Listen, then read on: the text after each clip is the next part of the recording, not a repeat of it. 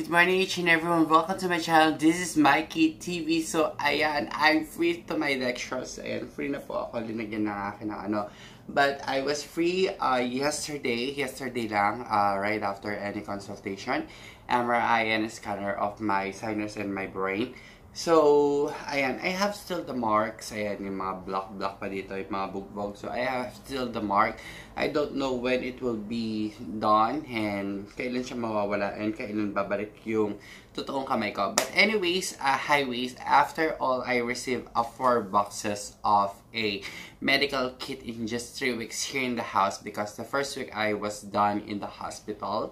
So, yung 3 weeks kinontinue dito sa bahay in order they can surveillance everything what happened to me. So now I will have a checkup before I go this morning. So I have a checkup with my tendon because it's quite a little bit painful here part due to my medications na tinatawag nilang Ciflox. So meron siyang ano ba to, side effect that can make you cramp or painful your tendons or any part of your ankle, knees, or mga or mga legs, something like that. So before I left, this is the only thing that I just left in my medical kit for the 3 boxes that I received. So ito na lang po ang mga natira. So I'll just show you everything, how it goes, like how it be done. Of course, this is my record.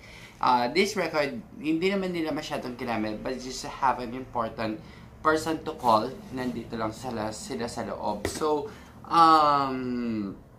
and then, normally, they have to put all the, yung mga BP, temperature, yung lahat-lahat. So, but they already forwarded to the secretary. Then, yung secretary ipo-forward yan sa aking doctor. So, any things that have any concern about yourself, if you have painful, if you have diarrhea, if you feel nausea, if you have some fever, you just have to be called by your secretary, to the secretary. So, she or he can forward it to your doctors, and if you need some urgent hospitalization, much better. Nowadays kasi it's quite a little bit ayan, it's quite a little bit na magpa-hospital na naman ngayon because the COVID is arising.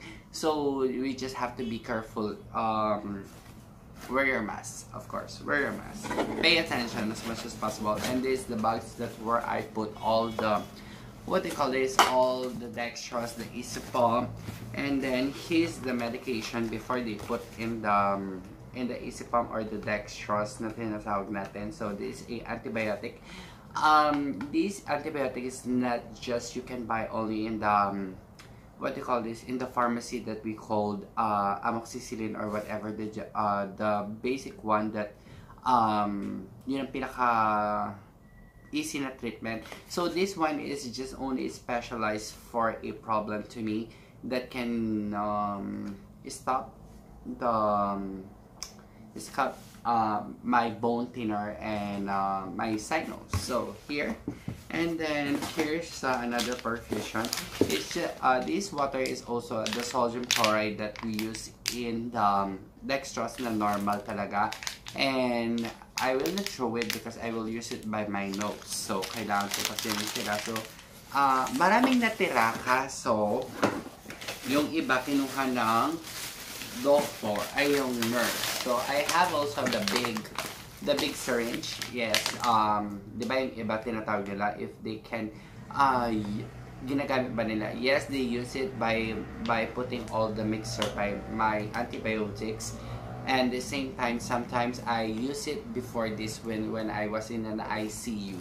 So I use it because I remember this one by using a machine for the ICU that it was per hour or per minute.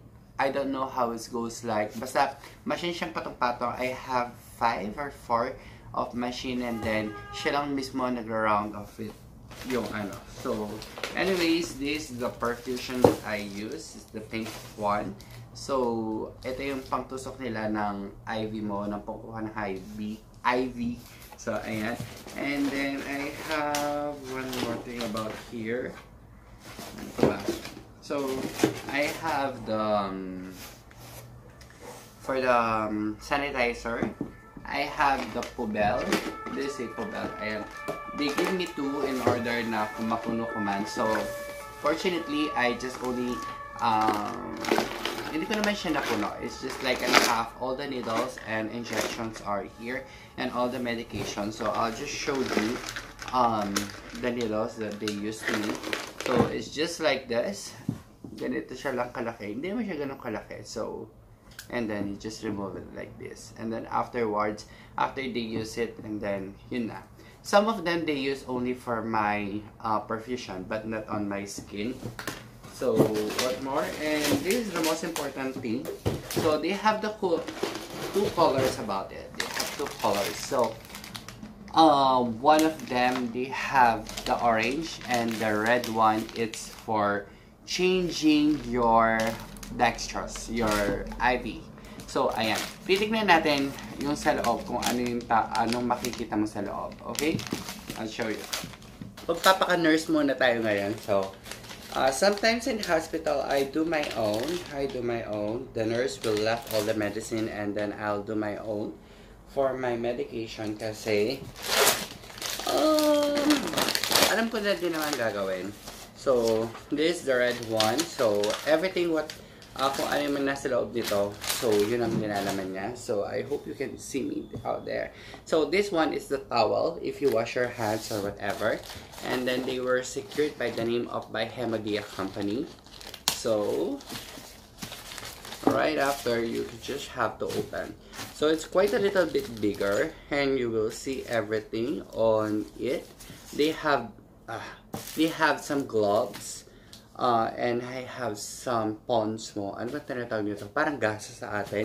So, I have this medication, or yung tinatawag natin, ito, na sodium chloride. Parehas din naman siya. And then, the needle they will use. And then, the perfusion they will put on it. So, and this is what I like. The Tigidor na tinatawag, or yung transparent na nakalagay sa kamay ko. So, how it goes like of making our medicine. For example, natusok na ako. Siyempre, hindi ko naman tutusok yung sarili ko, ha? Ano? Nurse talaga, ganon. So, how they use and how they... Eto, I will show you how it goes like. So, how they will perform everything. This is a special needle that they will use for me. So, upon, ayan, nakalagay na rin dito yung ating, ano ba to? Yung matitirang plastic on your vein. So, upon removing the needle. So, after pag nakuha na yung, after nakuha na yung venous mo, yung naipasok na siya, lumabas na yung dugo. Normally, the 3/4 of the needle until here, ipapasok nila. And then, time you have been may blood siya. Minsan kasi, pag nilusok yung venous mo, wala siyang blood, kailangan sila maghanap ng ibang vein. So, normally, after they get your venous, and then, successful naman siya naglabas ng blood, so, they just have to push like this, or they just have to press this one, and automatically, it will be out. Look. So, it will be just like this. Ayun, nawala na yung needles and it will come out. This needles just big like this. And then, just how to put it out. So, of course, kinamay ko na siya. So, ayun. Natanggal na siya. So, the needles, it will go inside directly. And then, ito yung matitira sa loob ng yung kamay. So, I will put it also directly to the, So, upon nagkaroon ka na ng needles, so, ilalagay na nila to. On my part, they put 2. So, iba yung gamit nila. And then, they will test on it if your venous, kung nakakaramdam ka ba ng masakit or hindi. If hindi, okay siya. Good. Tamang-tama yung pagkakatusok sa'yo. And then, right after, they have to use the Easy Pump. Where's my Easy Pump? I forgot. Ito po pala yung dextrose na tinatawag namin dito. So, the dextrose is just look like this. You can put at least 12 ml each. Or, sa akin naman kasi 8 kasi try sila nagpapalit ng medication. So, in this case, I need some wait, I need some needles. So, I will use this one. So, wala na akong dextrose talaga. So, I will use this one just to perform anything. So, ayan, nurse na nurse talaga. So, after this, you just have to do this one. And this is the medication. Just open like this. Then put. Then just wash. Just put also the. Then just mix everything. Mix. And then dahil kulang yung perfume. Amoy yung medication. Dahil yung ano natin is kulang, so you need to put a lot. Uy, matutusok ako. So, this is the medication that I left for me for, yan. So, it's gone. So, we need to use the big one. Bakit hindi nga pwede pag-isahan? Wala na po kasi yung mga ano ko, dextrose ko, kaya ito na lang natira. So, you just have to put like this. And then, pag nakita mong nalusaw na siya, sometimes I do it the same in the hospital. You just have to get everything on it. Everything, ayan. Hindi po ako by nurse. Siguro sa tagal ko na na hospital, nasanay na akong I dealing with this kind of medicine. Then, right after, you just have to remove. Kung ano ka, you have to wear your gloves. Pero, syempre, ako lang naman to. Itutusok ko sa sarili ko. And then, you just have to put, you just have to put inside of it your medication. Ayan. Medyo pahirapan ng konti sa paglalagay. Wala. So, uumbok siya ng konti. And then, you just have to close it back again. Or you just put this one. Pwede ka pa maglagay ng extra if you wanted to. So, right after, wala. Good. So, alaula. Butong. Okay, anyway. Ayan. Huwag na natin siyang i-close. And then, makikita mo, it's just on. Then, you will see on it that it will come.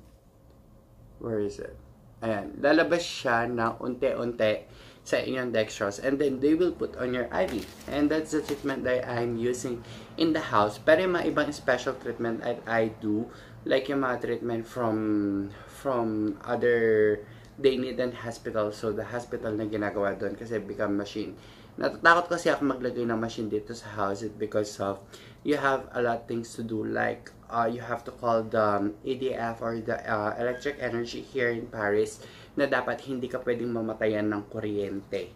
So, yon. Anyways, highways, these are the things that I've been done during, baka tumulo sa akin. Ayan, tumutulo na siya. So, it's come automatically to come out a water on it. So, ayan, as you can see, ayan. Ganun siya. Oh, anyways, highways, this is Mikey TV. I hope you like it, and don't forget to like and subscribe and ring the notification bell. And again, I'm not a nurse, but this is my everything that I do in everyday life. So I hope it will be stopped very soon, and keep supporting me. Love you, everyone. Mwah.